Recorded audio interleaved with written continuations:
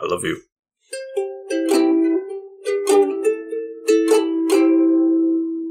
Welcome back to the Couch Potatoes. I'm the green traveler from Gorsh. I'm Faceless Leo. This is Green and Faceless on the Couch. We have a different theme song that you already listened to.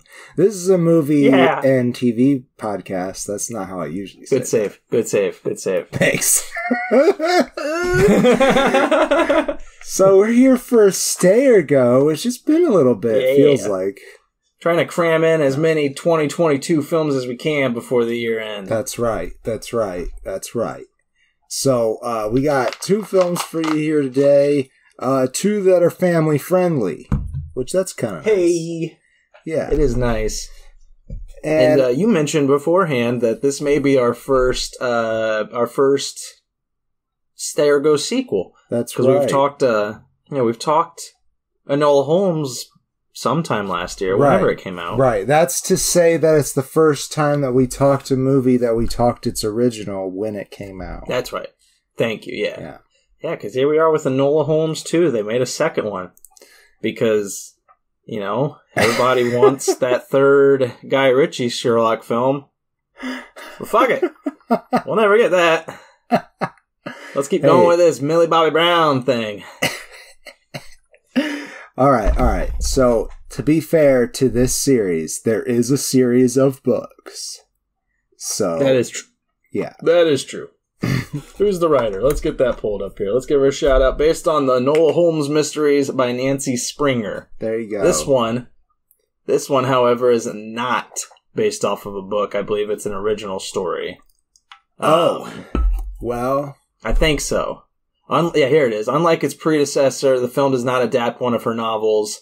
Instead, it takes real-life inspiration from the 1888 Match Girls strike, which it does. It did have a little title card at the beginning, I remember. That's just like, hey, some of these events are based on real events. And some of the people were real people. Like the matchbook girl, Sarah Chapman. She the matchbook lady, played by Hannah Dodd. Indeed. Yeah, she. We'll talk more about her later. I'll do the synopsis for this one if that's okay. Yes, thank you. Okay, thank you. So, not to spoil it up front, but a lot of the beginning of this, I'd forget. The first half of this was just boring me, man. And then we took a break. I took a break halfway through so that we could record another episode. And then when I went back to it, I will say up front, I did come back a little more warm-hearted to the movie. So, I'm not going to just shit on this movie is what I'm saying. If you guys stick along with us here, it's not going to be me just shitting all over this family-friendly film. Don't worry. So, I did not have that same problem as That's good. Did. But I'm going to need your help saying some of these people's names. I'll do my best. Okay. Enola Holmes. I think I know the character names better than the human names. But anyways, we have Millie Bobby Brown reprising her role as Enola Holmes. Same with Henry Cavill as Sherlock. And I do love his Sherlock. I will say that. Yeah, I do like him as Sherlock. I like this one better than the last one. And he wasn't really in the last one too much, was he? He was a little bit he was still integral to her solving the crime, if I recall. But and didn't they have Mycroft in the last one? Yes, he was also because he was technically Enola's ward, but she ran away. Oh, that's right. Yeah, that's right. Yeah, the first one I kind of forget the first one. The sadly. first one, I remember aspects. So, quick synopsis of the first one. The first one is that Sherlock and Mycroft find out that Enola had been left alone at home, while their mother, Eudora, played by Helen Bonham Carter. She is off being a rebel for suffrages. So for the suffrage, that is, being women's rights. So Minecraft is like, I'm their ward and they're gonna go to school and I'm not gonna deal with it. I don't remember what he sounds like, but she goes to school. I don't remember who plays him. I don't either. But she goes to school, she escapes, and then she goes on a train and somehow bumps into Tewksbury? Is that how you say it? Tewksbury. Played by Louis Partridge or Louis Partridge. It might be either. I'm always thrown by that one. Because then you have to look and it's like, are they French? And it's like, no, they're not French. All right, so it's most likely Louis. Yeah. And it can also be that's just Luis. A boring name. It could be Luis. But I think that's usually with an E. But that's also Louise. So, fuck. Fuck it, man. It's a fucked up name. We love you, French. So, anyhow, she meets him and they escape like him getting assassinated. And then she's like, now I'm on the case. But she has no idea how society works. That's the story. Gotcha. Yeah. I kind of remember bits and pieces. I do remember, I think I remember enjoying the first one. Yeah, it was fun. I thought it was fun, and I recall it. If I recall correctly, I think in the closing statements, I liked it more than you, but I'm not sure. Yeah. Well, I feel like because we did that with with the first Sherlock film, the first Robert Downey one. That's right, and then we did it with Mr. Holmes.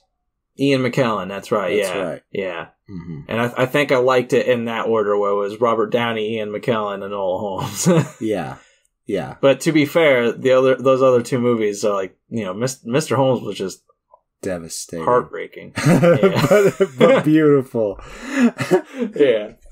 So I always loved Robert Downey. He's the best fucking Sherlock there's ever been. I really did enjoy those movies. But Henry Cavill is pretty great. There's a joke about his wide shoulders at one point, which I thought was pretty funny. He was like, how would you have recognized me or something like that? And she says, your shoulders are kind of hard to miss.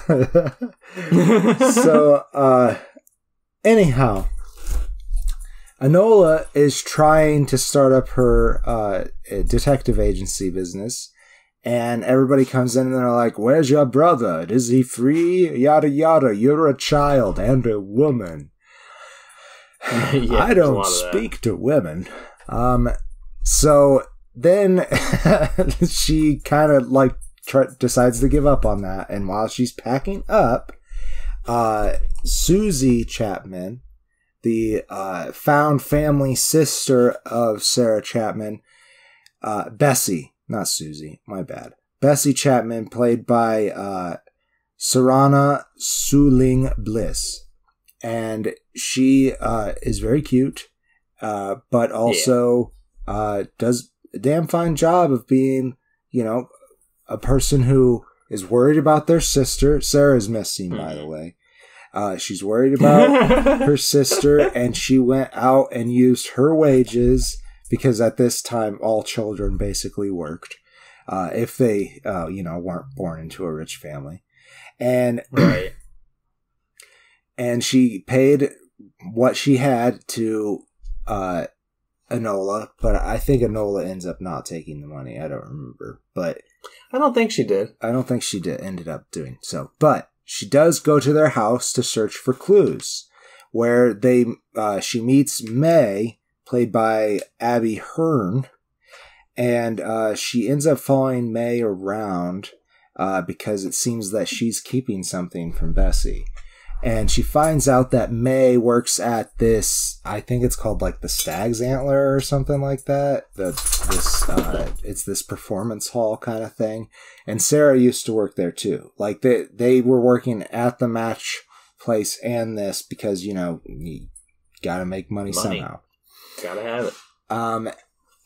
Anyhow, where to go from there? So she's also being tailed by somebody who ends up being Sergeant Grail, played by David Thewlis.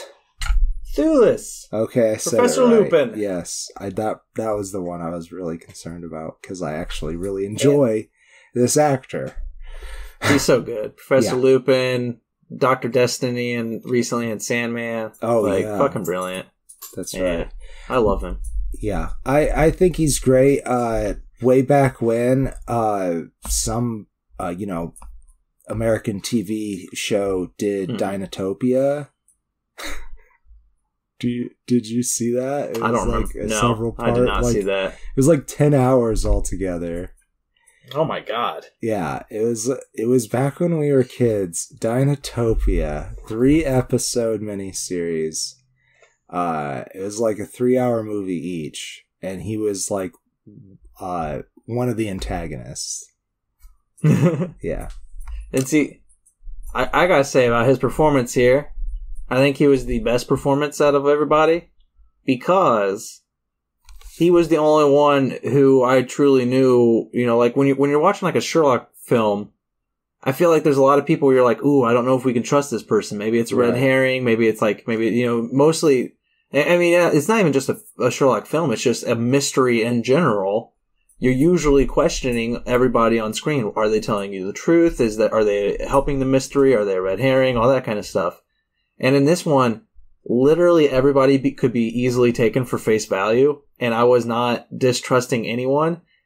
And David Thewlis was the only one where I was like, I know your role. I know that I'm not supposed to trust you. Yeah, and at the same time, for damn sure. Yeah, because it's just like that was the problem. Is like I kept expecting more from like the Bessie Chapman, from Serana Suline Bliss, and from Hannah Dodd as Sarah Chapman, and all those, and Tewksbury even. I was expecting some kind of double cross or red herring or some kind of like intrigue to the mystery. But it was just me. I was just leading myself on strings because I'm just like, oh, I hope one of these guys is like doing something. And it's like, nah, like if you pay attention to names, I will say you can figure out who the two villains are. And from there, it's just like, oh, everybody else is just face value. Yeah, I will say that it did take me a long time to catch on to who the villain is. And that I was not upset about the casting of this character. I wasn't either. No, but I could see some people being that way. But I also, what I was upset about was just how easily it seemed to take them down. Like, yeah, it really did seem it was I like the story from the storytelling aspect because the villain has a good message that they're sending. There is like this we're not your servants, we're kind of like I mean it's in the whole face value of this entire movie is like poor and the rich and everything like that. Right. It's just like there's no actual servitude. People can and should be free. And that's kind of the message I was getting from the villain's like intent here is like, I'm doing like a Robin Hood kind of thing. I'm stealing from the rich and making them look stupid and giving to me. Yeah, exactly. Not like their villain isn't good. There's no good moral there. Yeah. But I feel like the message that's being sent. Rich ass people. Exactly. Yeah, and they don't even know. Only issue That's is, what's the great part is that they have somebody found some missing money, I think is what happened, and took it to Sherlock Holmes. But right. I think it was the government actually, if I remember correctly. And all I have to say is being dyslexic and being very unimaginative with my own character villains. Because if I'm writing a story and I'm like, I want this person to be, evil, and I'll just rearrange some letters of a name and make something evil out of it. I'll take like an evil sentence, like I am evil, and just make a name out of that. And so when people would mention their names in this, and once you figure out who the main villain is in regards to Sherlock Holmes discovering, because it's the second Sherlock Holmes film. If we've established anything, you do Moriarty in the second one. Like that's just always how it is. You do the big arch enemy right there. Yeah, but it's not a Sherlock movie. That's another thing that kind of made me mad. I know, it was very weird. It was a Sherlock villain, and also like Sherlock was really integral to solving this case.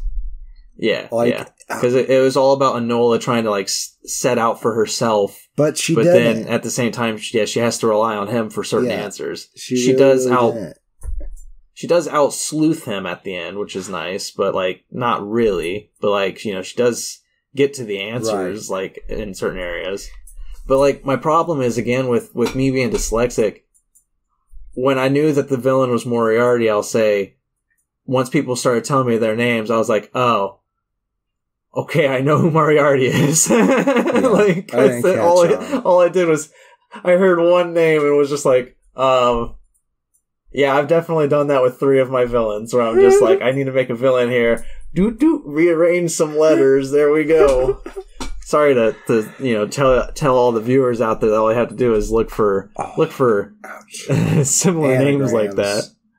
Yeah, anagrams. Thank you. That's the one I'm looking for. But it's just I don't know, like, and I can't really knock it because it is again it's more for young adult family. So like obviously the mystery shouldn't be incredibly hard or convoluted. You want the kids and the family to enjoy it. Yeah. So like I don't want to be too attacking on that because it's just like that would just be rude. They're not going for a big epic mystery. They're not taking like one of Sherlock's harder to solve mysteries or anything. So by the way, we mentioned the Matchbox Girls, but I don't think we really said what happened with that. So at a certain point, some companies switched over to white phosphorus, which is toxic to humans.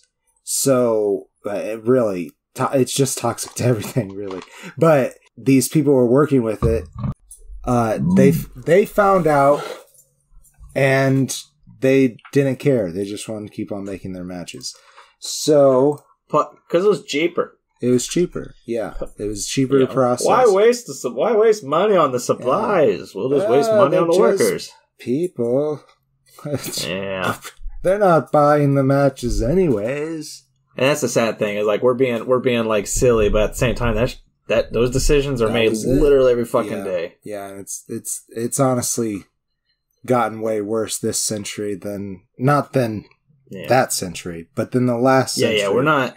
It's gotten worse. Not necessarily here, but like all the slave labor factories and stuff. Yeah. What's worse about it is that the countries that are rich enough to pay their people are participating in it. Is what's wrong about it. Oh well, I mean, slave labor is wrong, no matter which way you cut it. But yeah, it's just this whole planet, man. Why does the Doctor and Doctor Who like humanity? We're fucked. I know. We're fucked because they like the individuals. But yeah, with the Magic strike, you have Sarah Chapman and others, including who were the 2 that were trying to help her expose the whole white phosphorus ordeal. There's 2 others that were involved. I can't remember. William Lyon. Who? Thank you, Gabriel Tierney. That's right. He is the son of Henry Lyon, which is the company. Lyon is the company that makes the matches. And he's trying to help Sarah Chapman expose what's going on. And is he doing it with Hilda? I thought was it with Hilda was... Let me look at... it's too new of a movie for that picture. Or maybe it was just 2. Maybe it was just Sarah and Henry. Or William, I mean. Oh, I thought there was somebody else. I'm trying to look at this person. Okay, good. I'm not just crazy then. Oh, here it is. May, yeah. Yes. Is Abby Hearn. Yeah, we talked about May earlier, though, so I wasn't sure that was who you're talking about. Yeah, I'm sorry. I just completely forgot. But yeah, it's those 3 who are trying to expose, this whole white phosphorus is bad, government or companies don't give a shit about us kind of thing. Yeah.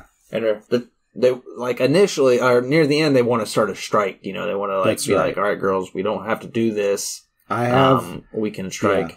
This is after something happened that they lost the proof. This is very much the end of the movie, but they lose the proof to this, and this is the strike part is part of history. Sarah Chapman leads them. I hope it was a little more compelling in real life than what it was in this. I don't know. Yeah. I felt the ending to be quite not impelling at all when she's giving her big speech for them to strike and everything, and everybody's just quiet, like, I don't know about that. Like, right, yeah. I felt the exact same. Like, they needed some encouragement. She finished her speech, and I was like, I don't know if I would strike with you after that speech. Like, I feel like I would be like what these girls are doing, which is just like, but I got a family and 2 kids. Not to say that the strike wasn't the wrong choice, because I wholly agree that they needed to do something, and striking was their best choice. I'm just saying that the speech that she gave, that Sarah Chapman gave at the end of this movie, wow, it was pretty yawn-inducing. Like, I thought it was, and I feel bad because, like, Millie, and I feel bad because Enola Holmes is, like, trying to be threatening with a stick against the supervisor guy, where she's just like, you let her speak. And I'm just like, you're not threatening at all, Enola. Like, this is weird. It's very awkward feeling. Like, I don't know. I feel like they could have done more with that ending. Like, maybe a better music choice, like, to back it. Like, maybe, I don't know. Because it's not Hannah Dodd's fault. She delivered, I think, a pretty decent speech. It's just the speech itself was just not, not motivating. Not let's get up and get out. Yeah. I can see that. So, just really quickly, I do want to say that Adele Akhtar reprises his role as Lestrade, and Tewksbury is in this story as well. He helps. Right. He does go along on the adventure with Enola and Sherlock in the end, even though he can't fight. He's literally just a politician, but he's a good politician. He fights a bit. Yeah, he gets his sea legs right. over him. As soon as he gets a rapier, as soon as Sherlock throws him a rapier, he's like, "Oh, finally, I can do rich boy shit. I got this." I love that scene too, where Sherlock's just like, "Tewksbury," and then just tosses him a sword. I'm like, "Dude, don't do that. Don't throw a sword through the air like that. Like, come on." And Tewksbury catches it, and now he can do his precious dance. Yeah. Plus, I'm like, okay, if you're the guy fighting Tewksbury, here's the thing. I'm sorry, I know it's bad manners and not gentlemanly in a fight, but when you see that somebody's about to throw him a weapon, while his entire attention is focused on catching the weapon, stab him. Yeah, right? Literally. The person he's fighting is just standing there also just watching the sword come, like, whoa. And I'm like, dude, this is your chance. Like, grab him, snap his neck, stab him in the heart. Like, he's not even focused on you right now. He's looking at a sword flying 10 feet through the air. Like, you got at least 4 seconds here before he catches it. Do something. Oh, shit. So, this movie, I'm not really sure what else to say about the movie, because I feel like we've already given away some of the mystery here. Just a teeny bit. There were 2 other characters that I think we should talk about. That somebody who worked alongside Henry Lyon, the owner. He's like a co-owner. Is a Lord Charles McIntyre, I think. McIntyre. That's not right. Is it? I'm sorry. Anyways, it's Tim McMullen. And he's got nice, big, bushy eyebrows, if you've ever seen Ted McMullen. Yeah, they're just as bushy as ever. And anyways, he has a secretary, or I guess secretary or assistant is the best that I could come up with. But their name is Mira Troy, played by Sharon Dunky. Oh my god. Sharon Duncan Brewster, and she has a couple of heart-to-hearts with Enola that help along on the adventure. Yeah, she's in a Doctor Who episode, The Waters of Mars. Oh, the episode where everybody's lip leaking out of the mouth, kind of. Oh, thing. Right, I do recognize her now from that. Yeah, she's good. She is good. Was she in Dune? Was she in what? Dune? Yeah, she was in Dune. She's one of the movie, not one the of new the one? women. Yeah. Oh wow, yeah. Huh? Well, I think I recognized her. Nice. Anyways, yeah, I just wanted to give them a shout out because I enjoyed their participation.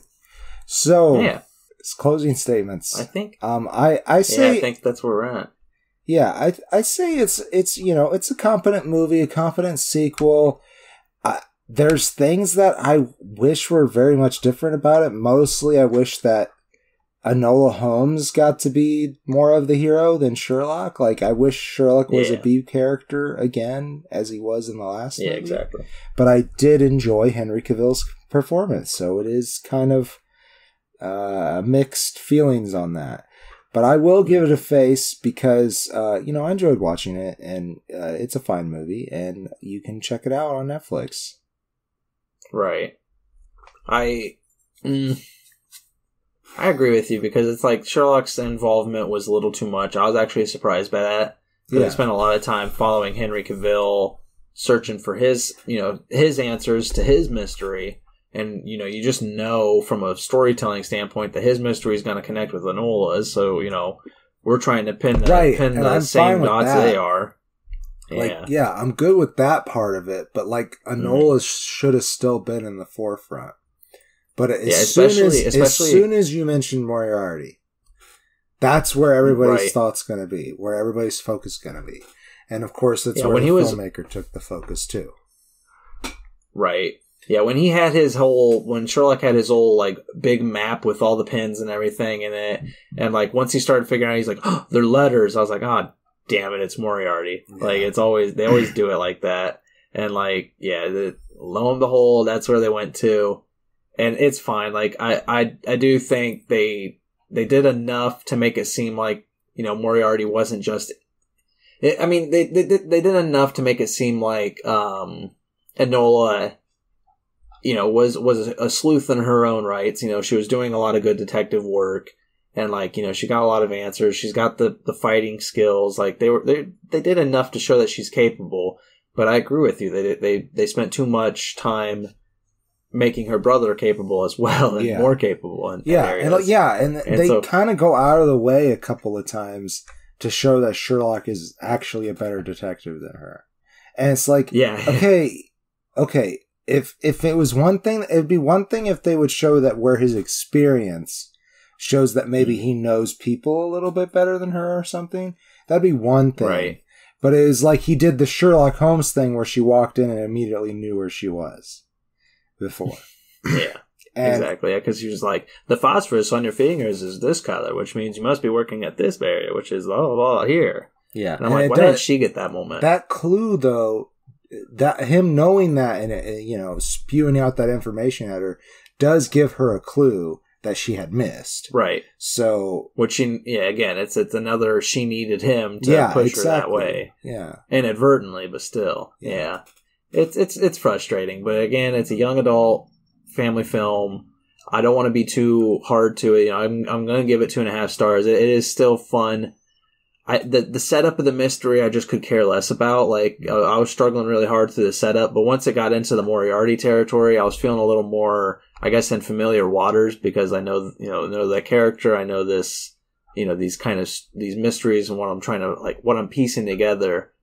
But I feel like it's a little too dumbed down of a mystery because I was taking, steps way much further than what this mystery required. I was looking into people a little too deeply and trying to figure out if they had motives. No, you can pretty much take everybody at face value except for the anagram of Moriarty, everybody, and Grails.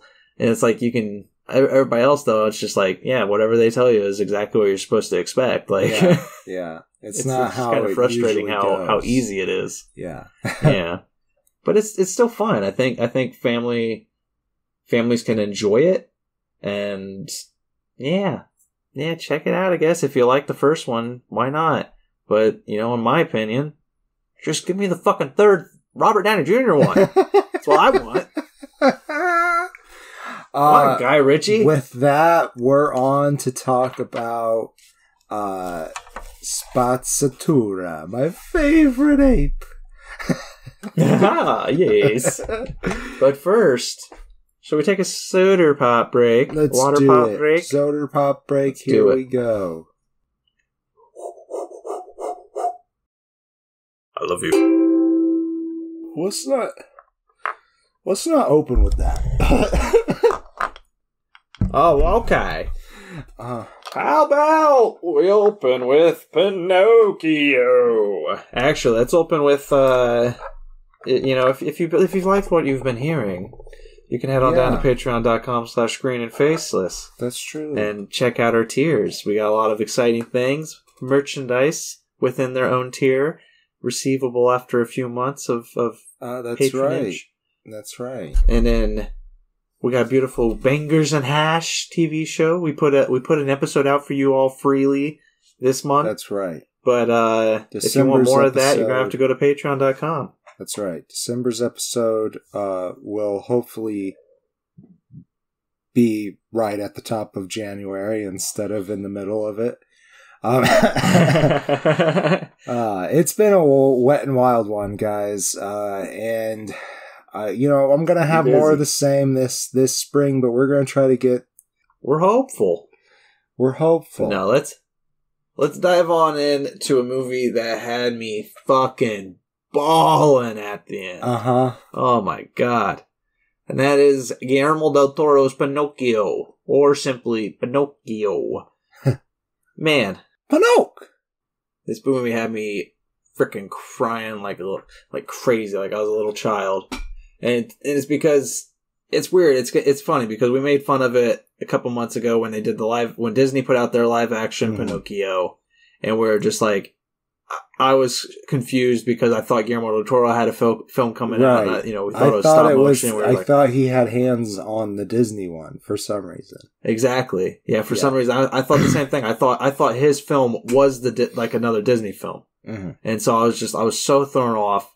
No, for whatever reason, two people wanted to make a Pinocchio film this year. Disney put out their heartless live action remake. I am sure this one took so much longer to make. Oh yeah, definitely. It's stop motion. Like they literally had to build these things and make all their expressions and shoot it frame by frame.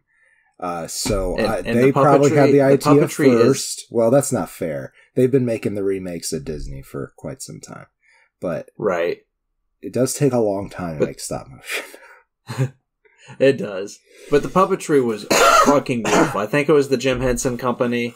Was it? Brilliant. I think so. I think I remembered seeing that. Great. But it's absolutely phenomenal. I loved all of these little puppets. The designs are incredible.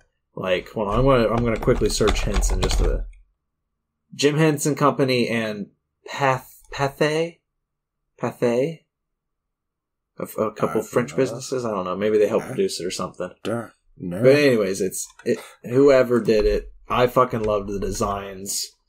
Not only of Pinocchio, but of Geppetto, of the Death and the Wood Sprite. I got you. They're both portrayed by Tilda Swinton. Yeah, I was about to say the Wood Fairy or the Blue Fairy, and I was like, it's not the Blue Fairy. It's not. Yes, it is the role of the Blue Fairy, as we're familiar with. Yeah, it's very different. It's very different because, like, whereas Disney has their version, their animation, the original animation, and whereas their live action was literally just the exact same fucking film and had pretty much no heart or soul in it at all. It was just like a soulless remake. Guillermo del Toro's takes more inspiration from the actual novel by Collodi, or Carlo? Is his name Carlo Collodi? I think it's Carlo Collodi, but yeah, it does, but also goes its own route. Yeah, most definitely, because it's not based in the early 1800s. It's based in the mid 20th century. So it's World War right II before times. It's World War II. That's going on, and it's in fascist Italy. Yes, and there are fascists that they have to deal with. Did you recognize, I don't know if you ever dove deep into the cast, but there is Benito Mussolini, and did you see who voiced Benito Mussolini? Because I think it's hilarious. Oh my god. Tom fucking Kenny, SpongeBob SquarePants. Oh man. He's got a couple other voices. Yeah, Benito funny. Mussolini's right-hand man and a sea captain. I don't like that puppet. No, honestly, let's dive into the cast. But before we dive into the crazy changes of the story, let's dive into the cast, because the cast is packed. Yeah, and some of them I was able to hear. You know, there's some like iconic voices like Ewan McGregor as Sebastian J. Cricket. Right. Obvious. Once he started talking, I was just like, oh my god, Ewan McGregor. I hadn't even written down the cast list, and I was like, yeah, Ewan McGregor's in this. I recognized Ewan McGregor immediately, for sure. Yeah. Hey, another one I'll just say who I recognize when we get to him. But David Bradley, I did not recognize as Master Geppetto. Beautiful. I knew the voice, but I could not place the whole movie. Once I saw his name, it was easy. Like, because I wrote the cast down pretty early, so a lot of them were kind of spoiled for me ahead of time. But when I saw the name, and I could easily catch the voice. David Bradley, Argus Filch. We've talked about him before on the show and a lot of stuff. He's played the Doctor. You know, he played William Hartnell's first Doctor, as well as William Hartnell. You know, he's absolutely beautiful, brilliant man, and his Geppetto is so good. Oh my god, so good, so heart-wrenching. Heart-wrenching. I loved it. It's so his story is so emotionally well told. Oh, because so good. Another character, another big voice, Christoph Waltz as Count Volpe. Yep. I love him. Yeah. I'm going to be saying that for every single person, honestly. But like his Count Volpe, like, I don't know why he keeps getting cast as Axis villains, but he makes a good Axis villain. Like, yeah, he does. Count Volpe though is more of an entertainer, and he's fascist in the fact that he's entertaining fascists, so he doesn't want to get killed. Right. Yeah, he might not be complete Axis villain, but he still plays a really good fascist Italian. He sure does. Yeah. Like, oh my gosh. But man, it's really like in the deep middle of this movie when the performance for Mussolini happens. But God, it's so fucking funny. Oh man. And I love Count Volpe when that scene's happening, because he's just like, his whole life's falling apart. And he's just like, well, alrighty. Yeah. Here's my life. And Mussolini. We've already mentioned Tilda Swinton. Yeah, no, he did not. Oh man. And I love him like questioning it too as it's going on. I was like, I'm not sure if he's making, like, I don't remember the exact lines, but he's just like, is he making fun of me? Yes, like, something like that. Shoot the puppet. Shoot the puppet. Burn it down. We've already talked Tilda Swinton as the Wood Sprite and as Death. The Wood Sprite, kind of very similar vibe to the Blue Fairy. She's a blue lady, and then she's got wings. Kind of reminds me a bit of like if you ever seen like a four-winged angel kind of look. Yeah, it's very similar. Definitely stylized after biblical descriptions of angels. Yeah, there's a lot of biblical imagery, and normally I would not be, as an atheist, that would sometimes bother me. Here, I loved it. I loved the symbolism. There's a lot of good, specifically with not to get too derailed here, but like there's a moment at the beginning where Pinocchio is ridiculed by the society, where everybody's kind of hating on him, and him and Geppetto, Geppetto being a great craftsman. What's that? He's carpenter. He is a carpenter, but also more specifically, I think he is a toy maker. Toy maker. But he's supposed to be building this great, crucifix for the town, for the church. And we'll when we get into the story, we'll explain why he's not doing that. But there's this beautiful moment with Pinocchio where he's looking up at Jesus on the cross, and he's like, why do they love this wooden figure but they hate me? Yeah. Like, It's really interesting. why is this? And then at the end, at the very end, I don't know if you noticed, but there's this beautiful moment where spoilers, Pinocchio sacrifices himself. And right after that happens, there's an underwater shot of the mast of a ship, and it's in the form of a cross, and the people he just saved are on that cross of the mast of the ship. And I'm just like, oh, nice. I loved it. It was so smartly done. Like, all the symbolism is so brilliant and on point in this movie. But yeah, the wood sprite kind of looks like a four-winged angel. And Death is, more Sphinx-like. What do you call that creature? A chimera? A chimera? Yeah, sure. It's a mixture of, different animals, but it's still very much a description of a cherub from the Bible. Yeah. Both of these could be considered cherubs for sure, but it's very interesting. I love it. The eyes, man. And Tilda Swinton, fucking love the eyes everywhere. Eyes. Oh God, yeah, Jesus. And Tilda Swinton's voice, I love Tilda Swinton to the fucking moon and back. Like, she's brilliant. Yeah, definitely. And like, just hearing her voice as these angelic creatures, I'm just like, yeah, that'd be who it is. You know, like, there's no other choice. Another person there was no other choice for was the Podesta. I mean, he's a fascist officer, right? Like a soldier. Right, yes. He's played by Ron deeply Perlman. Ingrained. He is a deep believer in the system of fascism. And he is focused on weeding out the weak in their town. And also, just making sure that people are obeying, because that is what fascism is. Right.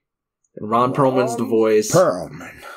Oh my God, Hellboy, man! That was another one that I recognized immediately once he started speaking. He has such an iconic voice that, like, once I heard it, I was just like, oh my God, that one kind of threw me.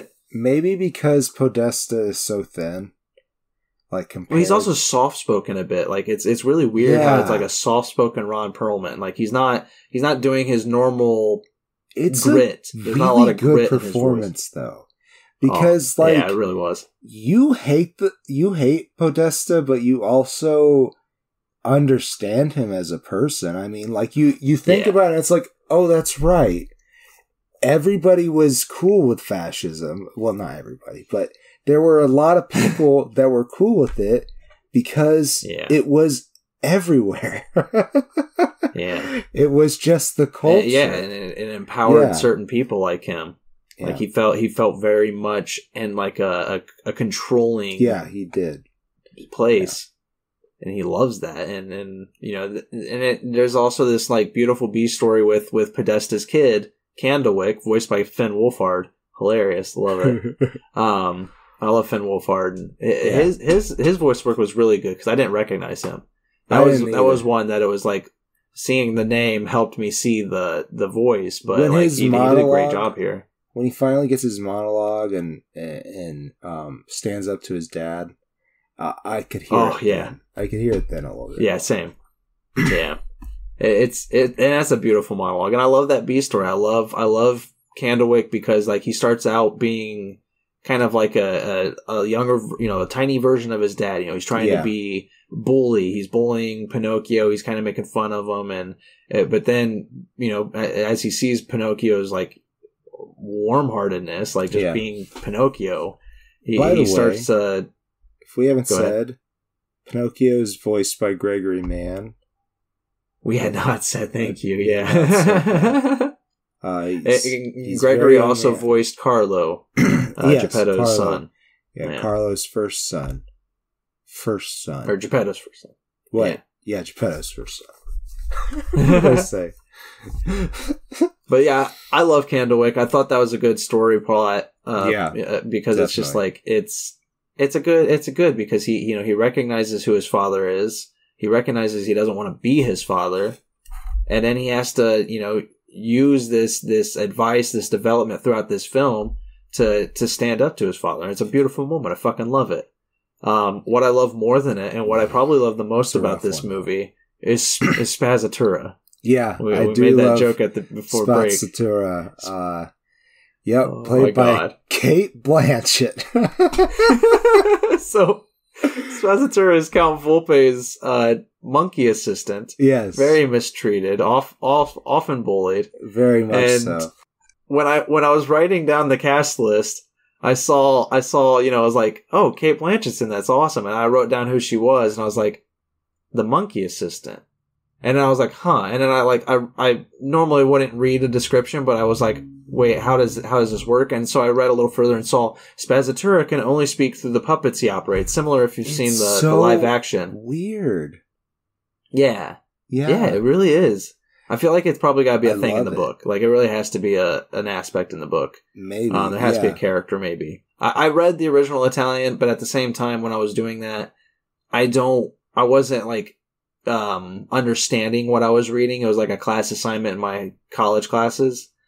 But, like, I remember reading it, and I remember certain aspects of the Italian novel, but I didn't comprehend enough because I didn't really know the language at the time. So I can't really tell you what's in the original because I've only read it in Italian, and that's tough. Got like 15%. Yeah. But yeah, when I read on and it saw that Spazzatura only spoke through the puppets, I was like, oh, okay, Kate Blanchett speaks then. Yeah. Got it. Yeah. And then the first time the monkey was on screen and screamed, did its like the monkey screech, I was like, oh my god, that's Kate Blanchett doing these sounds. Because I could hear her in the screech. It's really good. Oh my god, I was dying.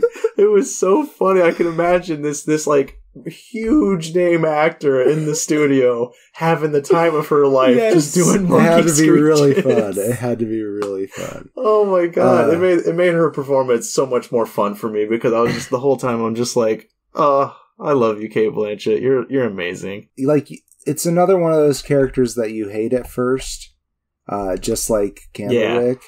But just by knowing Pinocchio, they gain a little bit of goodness back because Pinocchio is so innocent, even though he's naughty and lies. But he is innocent. But you also understand where Spazzatura is coming from initially too, because it's kind of like they're Stockholm syndromed. Yeah. Because it's like they think of themselves as, even though they're very mistreated, they think of themselves as Count Volpe's favorite. Yeah. It's just like, I don't know if Spazzatura has a gender. I'm just assuming it's a he. I have no idea. Maybe it's a she. They have one of those vests on. Those circus vests, I guess is what you call them. Yeah, that's why I think male when I see it, but at the same time, I guess, female monkey might wear the same thing. That's true. I don't know. We don't have to gender them. We don't have to gender Spazzatura. But that's why they start hating Pinocchio when Pinocchio comes in, because Pinocchio's bringing in the money and Count Volpe is just like, aha, my prized puppet. Yeah. And Spazzatura starts feeling a little bit like, what the hell? I'm your monkey, man. Yeah. Like, Jesus. But then once Spazzatura starts understanding the treatment and everything and starts seeing everything in a different eye because of Pinocchio, it's a beautiful development, a beautiful change of events. Yeah. I love it. Yeah, I love the character. Yeah. Jeez. There's a lot of really sad stuff too. I know, right? Really just a few more characters here real quick. We got Bern Gorman as the priest. I completely, when I look up this person, I know who they are. They were in Torchwood. They're in Game of Thrones. They're in The Dark Knight Rises. The puppet kind of looked like him too. Yeah, it really did. Like, that was the thing, is like, when I saw his face, I was like, oh, okay, I know who this guy is. But he's just one of those actors that sadly I haven't put name to face yet, but great job as the priest. Loved it. Well, I think the thing John is that Turturro. Not many people are named Bern. Right? Yeah, I like that name though, Bern. That's cool. It might be short for Bernard. Maybe? Well, it's spelled like a burn mark. It's spelled Burn. So I think his name's just Bern. Yeah. Which is cool. It is cool. I like that. He was hot. He was hot in those early 2000s. Apparently John Turturro was the Dottore. I don't remember the Dottore character, but I love John Turturro, so that's awesome. The big one, the last one we got to talk about is the Black Rabbits. Yeah. All 4 of them. All voiced by Tim Blake Nelson. Yeah, I thought that was pretty great. Funny. That was hilarious. That's a beautiful. We talked about Tim Blake Nelson most recently in Guillermo del Toro's Cabinet of Curiosities. Yeah. And the very first episode of the storage area must be unit, best friends. where he played just an utter asshole. Yeah, he's an ass in that for sure. But usually he's playing a nice guy. I feel like I have seen him be a criminal and other things too. But the Black Rabbits are kind of nice. Like they're just death servants, I guess. Like I don't know what they are. They ferry the bodies from Earth, that's right. The that's souls, right. I guess, from Earth down here. Yeah. And Pinocchio wakes up, and I guess he's not supposed to. Yeah, he's immortal. He finds out he's immortal, which is hilarious. And they're like, "What? You're supposed to be dead, kid." And then, it turns out, like you said, he's immortal, and so he comes back multiple times, and there's multiple bits. And they're just playing cards. Rabbits. Like I fucking love it. They play poker. It's hilarious. But Pinocchio. And Tim Blake Nelson somehow does. Like, each of his voices that he does for the rabbits, you can hear Tim Blake Nelson in, but at the same time, they all do seem like their own little personality. Like, they all sound uniquely different, and it's like, I'm just like, way to go, man. Like, the voice acting, the reason I want to start out with the voice acting, one, a lot of fucking names. Mm-hmm. Because, obviously, Guillermo del Toro just won a Best Picture not too long ago. Everybody wants to work for him. Like, not many people are going to turn him down. Plus, he seems like a genuinely good fucking dude. He does. It seems like you would love working with him. But the other reason is the casting, the voice acting was phenomenal. Everything about this movie is phenomenal. But I just wanted to bring all the attention to those people there and take this like hour or whatever I've just spent talking about the cast because it's fucking good. They all did such a good job because like if you remember. What was it? It was Strange World I talked about in Bangers and Hash. If you've watched our Bangers and Hash episode that we put out for everybody, in Strange World, in that review of mine, a lot of the voice acting felt very studio, like you could hear the studio. You know, like you can hear them in the studio delivering their lines. It didn't feel very emotional. It didn't feel like they were in the situation, that kind of thing. Completely different here. It feels like, even though it's stop motion, even though you're looking at puppets on screen, those voices really felt like it was coming from them. You really felt like they were in those situations. 100%. So the amazing. Directing, you got to hand it to the directing. You're 100%. Yeah. And it's not just Guillermo del Toro either. It's Guillermo del Toro and Mark Gustafson in his debut. This was his first directorial film. So that's pretty cool. I wonder if one of them focused more on the claymation and one of them focused on the voice acting. Yeah, I'm wondering which one was which. I didn't look into it, but I figure that has to be the thing. By the way, you've only really talked about the voice cast for like 20 minutes. Oh, good. Yeah. Okay, I was worried that I was going way too long on voices. But another big one, the last technical thing before we dive into what little synopsis we haven't already talked about. Guillermo del Toro wrote this, but he also wrote it with Patrick McHale. We talked Patrick McHale last year with Over the Garden Wall. That's right. Which you introduced me to that. It does have that feel to it. It really does. Yeah, and I think that's part of it is because, like, again, everything works for me, but like what works about the writing is that it is so emotional and yet dark. Yeah. Like, they don't hold back on some of the darker, more, just Pinocchio dying. Geppetto's straight up a drunk after his kid dies. Yeah. Yeah. Oh my gosh, so sad. And because that's the story, is like, at the very beginning, we watch Geppetto and his son Carlo. Life's happy. Everybody loves them. They're a beautiful family. Oh, he's so happy. Yeah. And then, yeah, sadly, while after Geppetto spends a day working on the crucifix for the church that we talked about earlier, they're leaving. Geppetto they both leave, but then Carlo remembers he forgot something inside, a pine cone, a perfect pine cone that he found for his father, and he runs in to pick the pine cone, to pick it back up because he had dropped it, and the church gets bombed. Yeah. And another sad fact that they do take the moment to mention that makes it even more harsh because it was the reality of war was that the bomb wasn't even supposed to be dropped on that town. The plane just needed to lighten the load a little bit and was just like, well, we'll just drop the bombs in this. Yeah. Just to drop bombs in this random fucking village. It's just, and that shit, that happened all the time and it still happens today, you know, like those kind of. Yeah, civilian attacks. Yeah. Yeah. It's just awful, but and that's as you mentioned, Geppetto becomes a drunk, and then one day as he is drunk, as he is out by his son's grave, he chops down the tree there, and says, "I'm gonna make a new boy." You know, I'm gonna bring my son back out of this tree, and so he makes Pinocchio out of this tree. Lo and behold, Sebastian J. Cricket was using that tree as his home.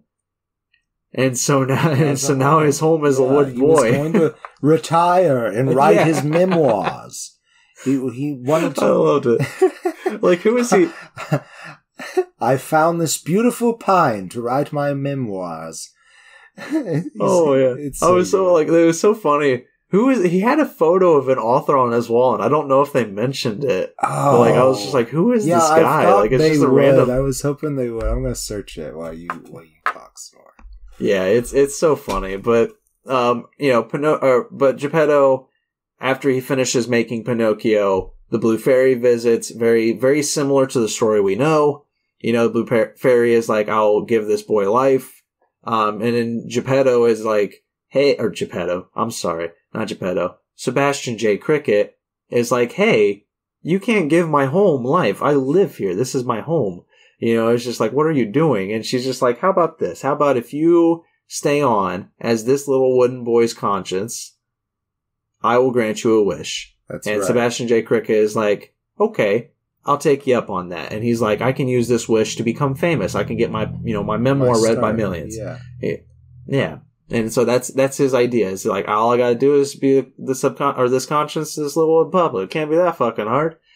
Well, it turns out, as we've mentioned, Geppetto is very much what'd you call him earlier? A trickster? Not a trickster, but a naughty boy or something. Oh, Pinocchio? Pinocchio, yes. Yeah, Pinocchio is naughty, and a little devious. I don't think I said that, but he is. But he doesn't really quite grasp that he's doing something wrong. Because when he was born again, I guess that's a little bit of a spoiler, maybe. It is Carlo's soul that has been reborn. Yeah, it's reborrowed. yeah, borrowed, that's right. Yeah, they did say borrowed. That was interesting. Yeah, when he comes back, he is completely reborn, though. He is not Carlo anymore. Yeah. He's he's completely... But he has no idea what the world is. But he has the mind of a 12-year-old. Or maybe younger. Did you find the author then? Yes, I did. It was a tiny portrait of Arthur Schopenhauer. Okay. Yeah. Okay. I don't know if I know who that is, but nice. I recognize the name. I'm gonna do a quick search of him to say what he wrote. Is that with an SCH? Yep. That looks like the guy. Do you remember Mouse Hunt with Nathan Lane? It looks like their dad they put on the wall. That's funny. He is a philosopher. He wrote a novel called On Women. I wonder how that was. Yeesh. He's best known for a work called The World as Will and Representation. Huh. Interesting. Yeah. Maybe I'll have to look into him if this movie felt the need to Easter egg him like that. Because, I fucking love this movie. So. Maybe Guillermo likes his philosophy or something. Maybe. Or maybe he just thought it was a perfect fit for Sebastian J. Cricket. That could be it too. But the problem is, Pinocchio, and needing to be a boy, and Geppetto wanting this real boy kind of a thing, Geppetto, obviously he's first frightened when he meets Pinocchio, and it is a very frightening scene because Pinocchio is walking on his hands. It's kind of like a horror movie very kind of creature spidery. coming towards Geppetto. Yeah. Oh my God. It's so terrifying. Like, but eventually, once Geppetto warms to this child and the child's innocence, he's like, okay, I got to try to make this person like a real boy because, I can't remember what his exact reasons. I think maybe just to feel normal again. But he takes the boy to church. Awful scene. Everybody's like freaked out by this weird thing. And the Podesta is very intrigued by this thing. I don't think he takes the boy to church. Not at first. I think Pinocchio follows when he's told to stay. Oh, does he? Yeah, I think maybe that's right. Because because Geppetto's in the crowd. That's right. I think honestly Geppetto woke up drunk still. And he hears the church bells, and he's like, I gotta go to church, you stay here. You crazy thing. Pinocchio does not listen well. No, Pinocchio does not listen. Even if Sebastian J. Cricket is telling him to obey his papa. Yeah. He's like, no, I will not. I will go to church. And it's a bad scene. As we've mentioned, Pinocchio gets humiliated. Well, not really, but like people make fun of him, and they're like really disturbed and thrown off by him, and he's confused about it. He has that emotional moment with Geppetto where he's just like, why do they like, this wooden cross, Jesus, but they don't like me? Me. And it's sad. It's sad. But the problem is, along comes the Podesta, who wants Pinocchio to be enlisted into the Italian army. If he's a real boy, he should be fighting for his country. And Pinocchio finds a workaround. Yeah, and that's the problem is before he goes to school, he meets Count Volpe. Or does he get to school first? Is there a school scene? I don't think so, right? Count Volpe is at the school because he sees him, hears he's going to the school, and runs to meet him there. That's right. Yeah, and he talks him out of it, and he talks more specifically, he talks Pinocchio into coming and joining his whatever you call it, his aristocrat, his show, whatever that's called. It's a carnival. It's part of a carnival, I think. Yeah. I think so. Because he says he went, because I'm pretty sure that Sebastian is like, he went to the carnival. And Yeah. And he does a good performance there, Pinocchio does. And Count Volpe is very like, this is my, my new act, my new star. Obviously along comes Geppetto and he's like, no, this is my fucking kid. Yeah. Like, you don't just get to take my kid from me. They have a tug of war match. Pinocchio's tossed into the street where he gets hit by a car. Yep. And it was at this moment in the movie where I was like, what? Yeah, right? Yeah, the first time he dies, you're definitely like, what? So sorry if we spoiled that a little bit, but it was something we needed to talk about for sure. But yeah, that's where Pinocchio goes, meets death, finds out he is immortal, and that every single time that he dies, he will come back to visit death, and he'll have to spend more and more time there with each new death until he's basically there for all of eternity. And, he's just like, that's fine. He's like, I got questions. Like, well, before he can ask those questions, he's sent back, and, long story short, he decides, I'm going to join, Count Volpe's, carnival act so that I don't have to go fight in a war. And at the same time, he thinks, I can earn some money for Geppetto. Right. He's like, I can help Geppetto with his finances.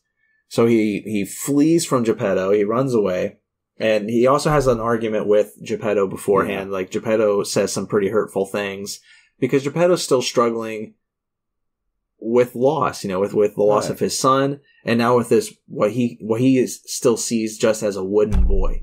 And it's just like, it's a weird moment for him. It's you feel all of his emotion, you feel all of his heartache. It's just so you opposite of every Geppetto that has ever been, and I fucking love it. I love it too, man. And it's like, you really understand why the words come out of his mouth. Yeah. Like, I don't remember the exact words, but it's it's not something you would say. Burden was a big Oh part my God, of it. that's right. Because I think they were also going, with the Jesus thing too. Yeah. Yeah. Yeah. It's really heart-wrenching, that whole moment. Yeah. And you're immediately just like, oh my God, why would you say that to a child? And before you realize at the same time, Sebastian said that to Geppetto. Exactly. Yeah. And it's just, it's so sad. But from there, that's when you have the divide. Pinocchio goes off with Count Volpe, and Geppetto goes to try to find Pinocchio because Pinocchio ran away to join a carnival. So Geppetto is trying to follow this carnival around to save his son, to be with Pinocchio again. And it's a beautiful, I don't want to spoil it all. It's a beautiful journey they both take. There is the dogfish. It's not the big whale as in the original animation. It's called the dogfish here. But it's a terrifying whale thing. Oh my God. It's a big whale thing. Yeah, but it's terrifying. Got a weird man. nose. Yeah, I liked it. I liked the design. I thought it was really cool. It was weird. But I guess to wrap it up, I say go see this movie. This is one of my favorite movies I've ever seen this year. It's one of my favorite movies in the past 5 years probably. It's very beautiful. I'm a sucker for stop motion just because it just contemplating so much. The amount of work. It's so much. It's crazy. And just seeing everything that went into this movie, seeing all this detail and everything, it's there's so much beauty. And the fact that it had to take years, it had to take a long time to do this. I don't know how long, probably at least 3 or 4 years. It's incredible. And I love the story. I love the symbolism. I love the voice acting. It's a 4-star movie. Go watch it because where the live action remake, as I've already mentioned, was heartless, was soulless, was emotionless. It was just a bland cut and paste remake with Tom Hanks, who I love Tom Hanks, but he can't carry a film that's got nothing in it. This has so much heart and soul and everything that I just mentioned. It's got it all because it's all original. Not all original, but it takes this beautiful idea and embellishes it with so much more. Yeah. This is what you need to be doing if you're going to do a remake, is this. Right, yeah. Something new, something different with the story. And, he touches on a lot of things that are probably really prevalent still in that the Italian culture is still recovering from, Yeah. So it's really, really interesting. You guys should see it. I give it a 5.5 because it's just masterfully done. And I really enjoyed it. It's really heartfelt. I kind of want to watch again, but I also think I gotta give it some time. I